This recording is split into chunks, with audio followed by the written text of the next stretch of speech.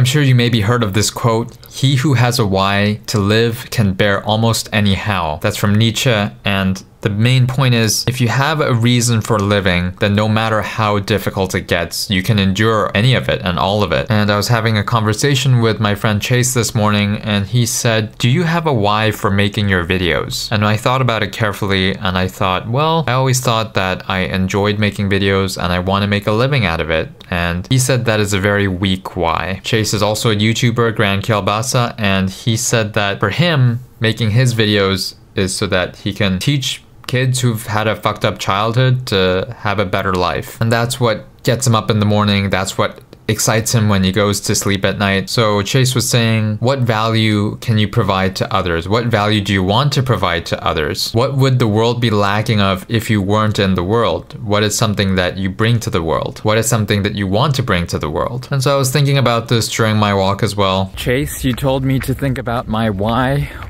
I'm making videos. And I don't have a really strong why, so I'm thinking about it, but I don't think I'm gonna come up with anything solid anytime soon.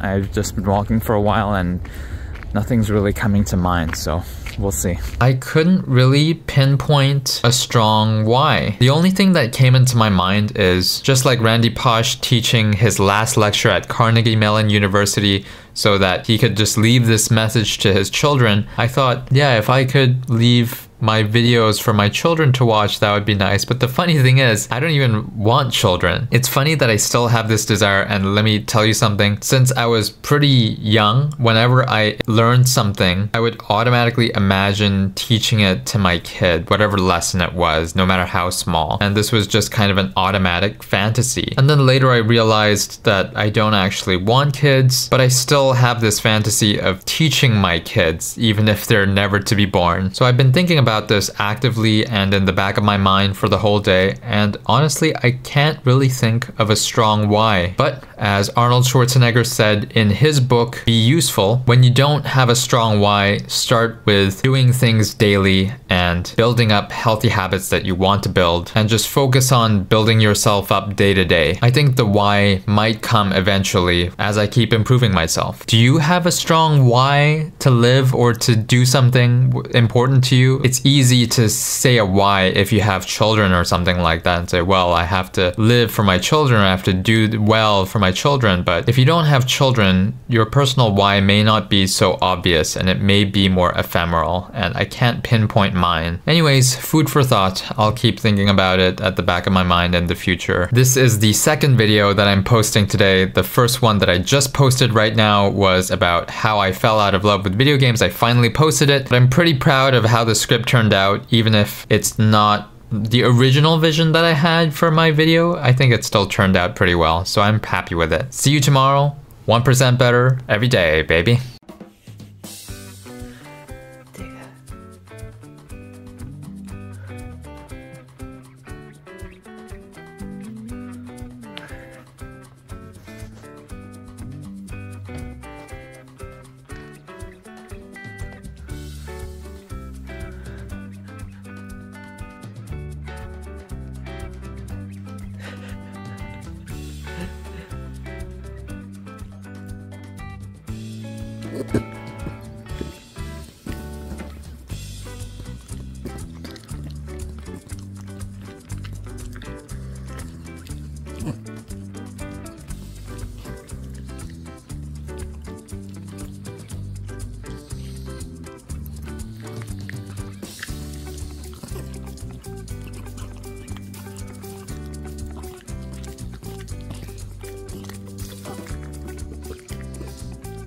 So cute.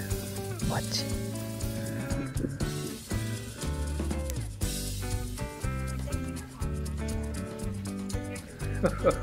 What a cutie. Take a cutie.